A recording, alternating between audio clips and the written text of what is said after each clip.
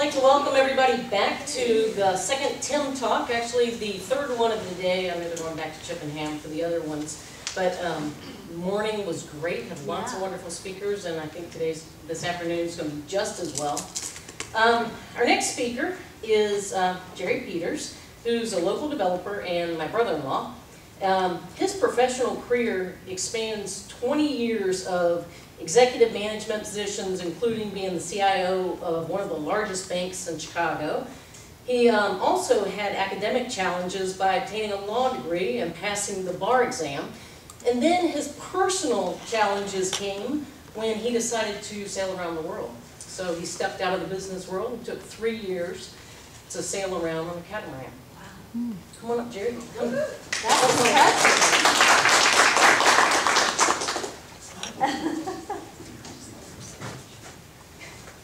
Switch here, turn on. Okay. Good afternoon, and thanks for inviting me to come. Mucho Gusto is the name of my sailboat, in case you were wondering. As Joyce said, actually 15 years ago now, believe it or not, I can't believe it, it seems like just yesterday, I had the joy of purchasing this boat and deciding to sail around the world. The theme of today's presentation is Achievement Is, and this was a goal of mine, and it is an achievement, I guess, to have completed it, but I'm going to, as I talk through this today, I'll explain why I think that sailing around the world is actually kind of the prime example of it's not the destination, it's the journey, because the destination is right back where you started. But the journey is what was really the achievement, and the lessons learned during that was what most remarkable for me. I just mentioned to a couple of you that this slide presentation was put together ahead of time and is fixed, and there's too many slides, and there's 2 hours worth of material here which we're going to cover in 20 minutes. So I ask for your indulgence now. I'm going to go through these relatively quickly. So what does it mean to sail around the world? This is the beginning leg, and started actually in Martinique, where the boat was purchased, but moved back to Florida, did some work on the boat, and departed from Florida, heading down across the Caribbean.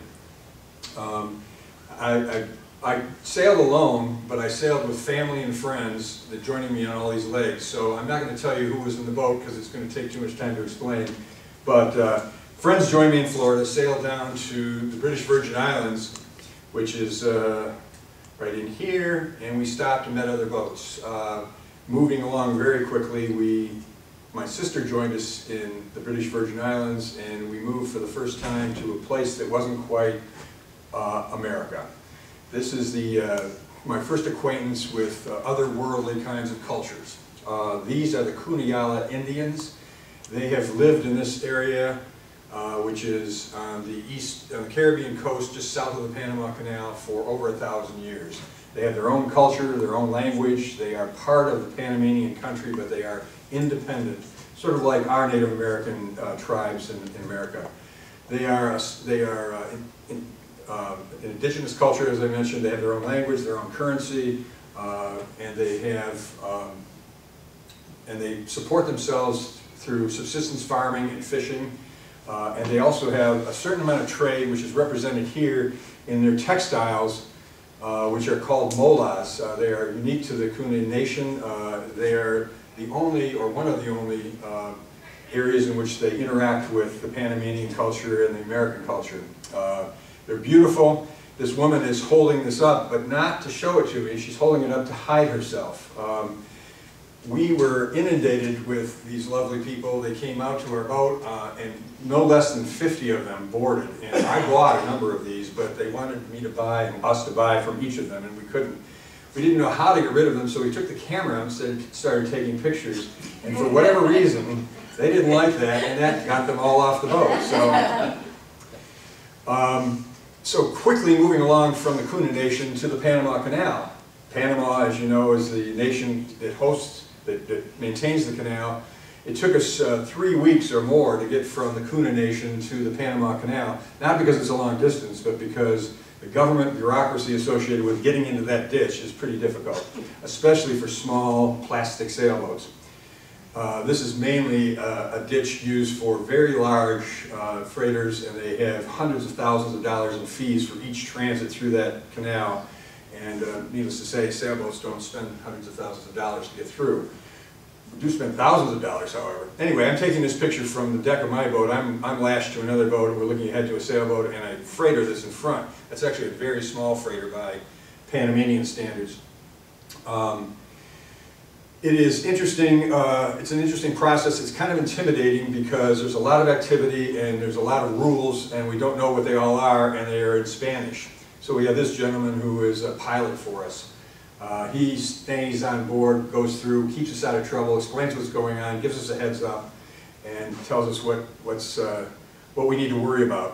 When the water comes in and when the water goes out of that canal, it is a tremendous turbulence in the water, and when the ship's propellers start, it's like being in a washing machine, and it's a little bit intimidating. So he kept us calm and cool. We left Panama on the next leg of our trip. My sister is still with me. Panama is way up here. We came out, went down to Ecuador and across to the first stop, which is the Galapagos Islands. But when you look at this, it's sort of interesting, I think. And I'm sure many of you think of the Earth as being comprised of a bunch of land masses. And when you look at this from outer space, that's the Pacific Ocean. It's amazing how much water that our planet is covered by, and how long it takes to get across that in a sailboat. Skipping ahead to the Galapagos, which is the first real stop along the Pacific Transit. These are the islands that are roughly a dozen islands that were made famous initially by Darwin, where he did his initial research on national variations in species among the various islands. They are still today maintained as a very well-maintained national treasure for the country of Ecuador. The country of Ecuador we did stop in is in turmoil. The culture there, not the culture, but the government and the people are in turmoil economically, socially, politically, but somehow the Galapagos are maintained as a sacred place for them, which is wonderful for the world. The species are still as varied as they were when Darwin was there. Strange lizards that are saltwater living, and they spit at you when you walk by them. Sea lions everywhere, crawling down the main streets of the cities, or into your dinghy if you're a sailboat and you have your little boat behind you. They decide to hop in and sun themselves, which is fun because they don't want to get out, and if you have to go someplace it becomes awkward. And they also tend to use them as restrooms, so cleaning is a bit much. Birds, finches were the original subject of Darwin's research, but the most interesting bird to me there is the blue-footed booby, and they're just fun to watch. They have bright blue feet, obviously. The fuzzy white one on the right is a juvenile, and they are incredible flyers and fisher birds. They fly very high, they survey the water for fish, and then they dive swiftly and deeply into the ocean, coming back up with fish. It's fascinating to watch. And then the other problem is that when they fly away with the fish, there's other birds that follow them and snatch the fish from their mouth, so they do double work. The Galapagos tortoise and other indigenous species, and the most important species on the island are the people. They're beautiful and lovely and charming. And this is when I developed my first sense of what wealth really means. These people live a very humble life in terms of measured in dollars and possessions, but a very wonderful life measured in terms of their culture. And I developed a theory, which is my own alone and perhaps wrong, that you can judge the wealth and the health of a society by the look on the children's faces. The next move, which is 3,500 miles from the Galapagos and 18 days at sea with a friend of mine, was across the Pacific Ocean to French Polynesia, the first of the French Polynesian islands. These are the Marquesas. They're very ancient islands. They are the foundation for the Polynesian culture. People that were, it's a little unclear as to how these islands became populated originally, but they've been populated for at least 2,000 years. And the people from here populated the rest of Polynesia, including up north to Hawaii and down south to New Zealand. So there's a common thread of language and culture that spreads among all those. They're absolutely beautiful islands. and that's the first view you have after being 18 days with nothing but sea. It's breathtaking and like being on a movie set. That was the island of Iva-Oa. This is Nuka-Iva. This is Uapu. Very interesting and evocative names, but they're all incredibly exciting topography created by volcanic activity. Part of the culture there is the Polynesian culture is still very much part of the society. It's a French colony. French is the official language. Tahitian is also an official language, but the language spoken here is Marquesan among the locals. And so they bring with them the culture that extends back at least to 400 AD, when this was the religious, an example of the religious altar. These have fallen into disuse because, as you might imagine, the missionaries educated the people as to how they should abandon these points of worship, and now most of the people living there are Christian. These have been abandoned and they have not been destroyed, and it's amazing to me that they haven't been. And they are just randomly in the jungle. As you hike through them, you run across these without any signs, no guideposts, no tourist information. Just more example of the jungle. One of the things that I was fascinated by and became more fascinated as time goes by is the agriculture and the food that the various cultures use. This is an eel farm. Eels have been raised like this for thousands of years in this culture. This also is a modern picture of an outrigger canoe, but it is a direct descendant of the outrigger canoes that were used to populate the entire Pacific Polynesian rim. They're still in use today. They're in use recreationally. They're also in use for transportation among islands. Next leg. We're moving quick, but I don't know how much time we have. Leaving the Marquesas, another fairly large passage down to New Zealand and then across to Australia. Following the path that the original Polynesians followed to settle New Zealand. My friend that sailed with me to the Marquesas had to leave and return home, and so I was alone and had to sail by myself for the first time, which was a little bit intimidating. And I sailed a few days to the Cook Islands in a place called Rarotonga, and I was there staging to go to New Zealand, which was a 10 to 15 day trip. And I was going to sail by myself. My friends, who were other sailors, were a little nervous about me doing that, and they thought I should take some crew, and so they identified an excellent crew for me. She is a sweetheart. She and her mother, Rhodesia and Susanna, were our New Zealand natives who were living in Rarotonga and needed a ride to New Zealand. And so I took them on as crew, and I had a wonderful time with them. I was very nervous to begin with because I didn't want to be responsible for a child, but they became really close friends, and I'm still in touch with them today. And it brings up another thought that being on a sailboat with somebody is a crucible. Your relationship changes. It either gets very good or sometimes not so good. And this relationship was wonderful. And we arrived in New Zealand safe and sound. Although it was very difficult getting here. The seas were rough, the winds were rough, and she taught me a lesson, which was the difference between an ordeal and an adventure is attitude. And her attitude was that it was an adventure. Mine was, I don't know. We arrived in Auckland, which is a very lovely urban environment, but that's just the beginning of of New Zealand, and we're going to go through quickly to see that it's also comprised of volcanoes and geysers and glaciers and snow-capped mountains. Can you believe this is in the South Pacific? It looks like something out of Norway or the Swiss Alps or something. Absolutely beautiful, and any of you have seen Lord of the Rings, this is the place in which it was filmed. It's phenomenal. It's also got a wonderful shoreline dotted with millions, hundreds of islands all around its coast. And we departed from here, this is in Wellington, and headed off to Australia.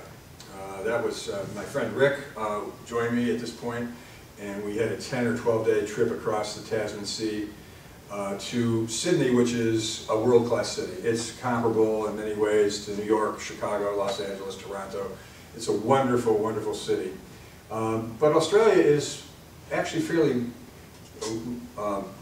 lowly populous, not the proper word, but it's not a very heavily populated country. There's 50 million people in a landmass that's the size of the United States. So once you get outside of here, you're into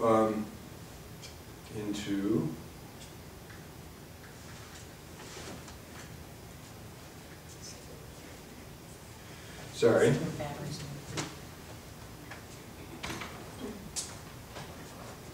Where's Carter when we need him? We just sort of locked up everything.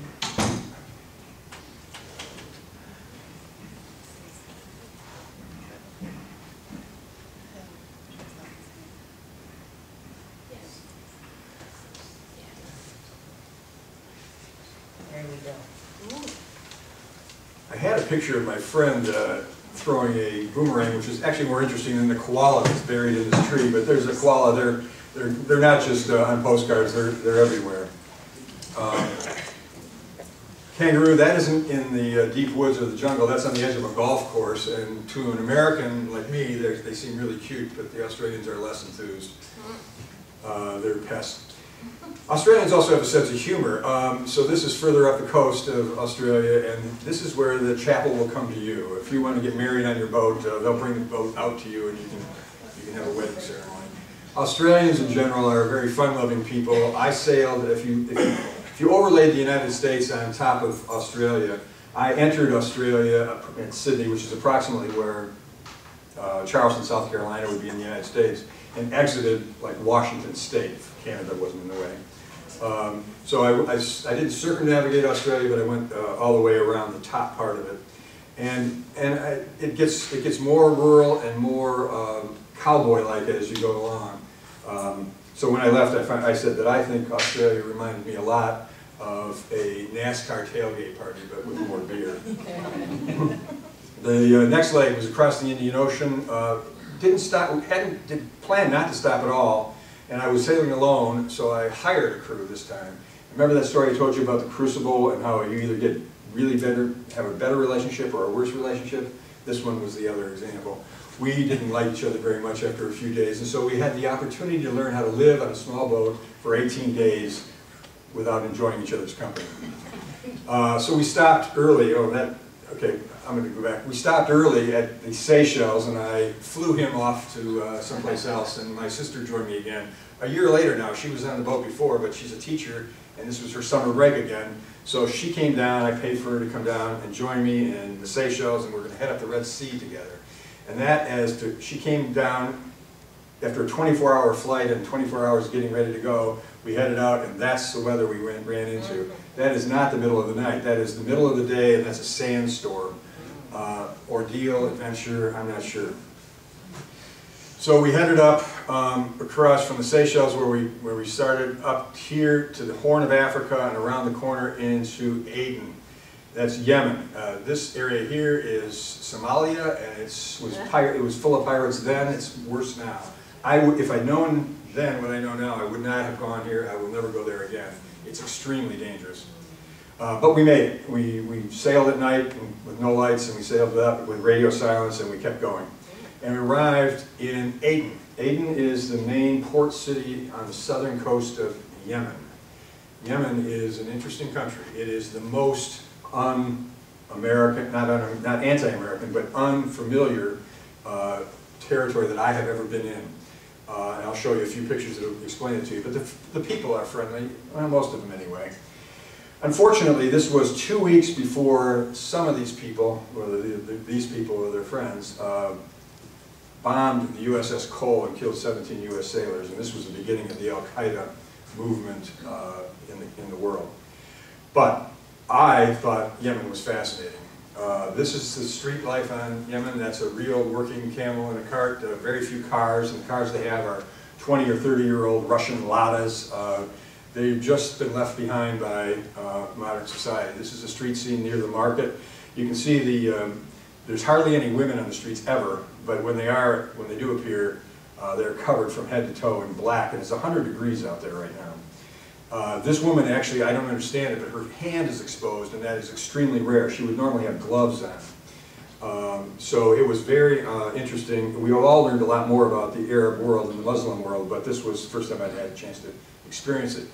But lovely markets and food and charming people, a bounty of sustenance for the people who live there. Again, my guide called these ninja ladies, and they're, you don't see very many, but when you do see them, they do look like ninja ladies. This is, again, an example of how well the city and the country is faring economically until you get here. This is a mosque in Aden, and you can see the difference between how the people's housing and their marketplace is maintained and how their mosques are maintained. It's obviously a priority for them, and it's a very beautiful building. This is I just met this person on the street, and I just thought that was just a lovely family, and I wanted to ask them if I could take a picture of them. I think, and I don't know this for a fact, that they are a member of a class that is an upper class individual in Yemen. The dagger that he's wearing in his belt is a symbol, is not only a weapon, but it's a symbol of status. And just thought it was an attractive family scene. Unfortunately, from my perspective, that lovely girl in the forefront is going to be shrouded in black in another year or two. Which is, you know, my own personal bias. This is Salim. He is the guide that helped us throughout this entire process. People in Yemen do not speak English, and I don't speak Arabic, and it's very intimidating. The Yemenis are very formal. They have a lot of process required for a boat to enter into the country, and forms in Arabic that have to be filled out, and Salim knew that, saw an opportunity to help and to make some money, and he became a friend. He spent 5 days with us, escorting us through the bureaucratic process, but also showing us a city of which he's very proud. On the last day we were there, he borrowed a car from somebody, and he wanted to take us up into the mountains to show us the city from a distance. And only one door on the car worked, so we all came in on the driver's side and crawled over the seats and got in. And went up to the top, and spent about an hour, hour and a half touring the countryside, and then came back into the city, which is nestled at the bottom of a series of hills. And we're sitting at the top of the mountain, and he's pointing out places that we had already visited so we could see them from the sky, so to speak. And I'm going to try and use a very, very poor Arabic accent, but he doesn't speak English very well, and he was pointing things out and said, there is the mosque, and there is the marketplace, and there is the fishing village that we went to, and there is, oh my God, Pizza Hut. And there was a Pizza Hut there, and he had only seen it through the eyes of people that were traveling in his car, and every time he took an American up there, they responded with, oh my God, Pizza Hut. And he thought that was the name. That's so funny. I'm running out of time probably. Yeah, about 5. You're good. Okay, quickly. We left Yemen and went to Saudi Arabia, Sudan. Saudi Arabia is one of the most disgusting places in the world from my perspective, and if I had more time I'd tell you why I feel that way. It's a wealthy country that is poor from a spiritual standpoint. Beyond that, we went out to the top of the Red Sea and spent some time touring Egypt, and we are doing the tourist thing on a camel in front of the Giza pyramids just outside of Cairo. Cairo is another amazing city. When you mount a camel, they lay down on the ground, they collapse their legs and they put their belly on the ground, and you then get into the saddle, and then they stand up. Well, they stand up quite high, as you can see. And so this is the gentleman that was helping us. He doesn't speak English either, but he knows 4 words. Hold on, lean back. And it's quite an experience to go up on top of the camel. Left Egypt, headed into the Suez Canal, much different than the Panama Canal. Panama is a very intricate mechanical process of locks and ups and downs and going through lakes. Suez is a big ditch that runs from the Red Sea to the Mediterranean, and you just go straight out and into another world. This is Greece. These are the Greek islands, and this is just one of many spots we stopped in the Mediterranean. But going from 3 months in the Arab world with the culture that represented to Europe in 1 day, well, 3 days, was pretty shocking. Nude beaches. They don't have nude beaches in Yemen, believe it or not. And older, rotund Germans in bikini Speedos. on the beaches. I think the Arabs had it right. They should cover that up. You know, there's calamari waiting to be had. Okay, we're going to go through Western civilization: Athens, Venice, Florence, Rome, Gibraltar. It was a lot of fun. That was 4 months or 5 months worth of travel. We're now in Gibraltar at the mouth of the Atlantic Ocean. That's the Rock of Gibraltar. It's an English colony tapped on Spain, and Spain doesn't like it. So they make it very difficult to get in there. It's hard to get in by road. Most everything comes in by ship. You can't get an airport in there because there's a rock in the way. So they have a small airport that they constructed for small aircraft, which is really a road for automobiles, that when a plane comes in, they ding, ding, ding, ding, ding, ding, ding, shut down, take the cars off, land the planes, and then open it back up again so the cars can go. Here's the most common resident of Gibraltar, and these are nasty beasts. They throw things at you, they jump on you. If you don't treat them the way they want to be treated, they make your life miserable. Left Gibraltar, which is right there, headed down to the Canary Islands and then across the Atlantic.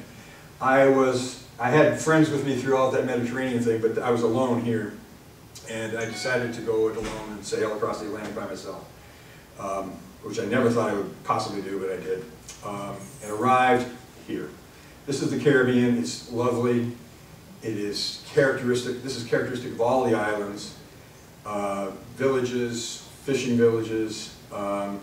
It's volcanic, and this is the island of Dominica, where my friend Pancho is cooking eggs on the ground, and there's a boiling lake. It's a very active area. The whole Caribbean basin is nothing but a bunch of volcanic mountains. But there's also some things that are not quite as exciting. This is Haiti, the poorest country in the Western Hemisphere, also a Caribbean island, and it's sort of the other end of the spectrum of the Caribbean beauty. This, however, was even though they're poor, they spend time to practice their faith, which is voodoo, and enjoy themselves and celebrate with very strange homebrew liquor. And this gentleman is biting the head off of a live chicken. Right across the border from Haiti is the Dominican Republic, and this is the Dominican Republic. I point this out because Haiti is very poor, and the Dominican Republic is quite wealthy by comparison. But they're not wealthy enough to afford roadsides. There's a problem with this road, as you can see, but rather than put yellow markers and signs and guardrails, they just left the car there because that's a pretty good indication that you shouldn't drive. And it's pretty inexpensive. Back to the children concept. These are just two children that followed me all around one of the islands in the Caribbean. They were really charming to be with. And this is another gentleman from St. Vincent who is who's selling us some fresh fruit for our breakfast, but it's an indication just generally of the joy that tends to permeate the Caribbean. This gentleman is, I know him, he's a friend, he's very friendly, and these are all vegetables and fruits from his garden or from his neighbor's gardens, and that's life in the Caribbean. That's the trip. The lessons, you know, there aren't that many. It was an incredible experience. There are 1,000 more stories. But what I did, the biggest thing I took back from it was a redefinition of what I consider to be wealth. We measure wealth in terms of dollars and possessions and things that are valuable and useful. Many of the people in the world are envious of that, but also recognize that they have family, they have food in their backyard, they have smiling children, and just like you know, the difference between an ordeal and an adventure is attitude. The difference between wealth and poverty is attitude as well. So, thank you very much.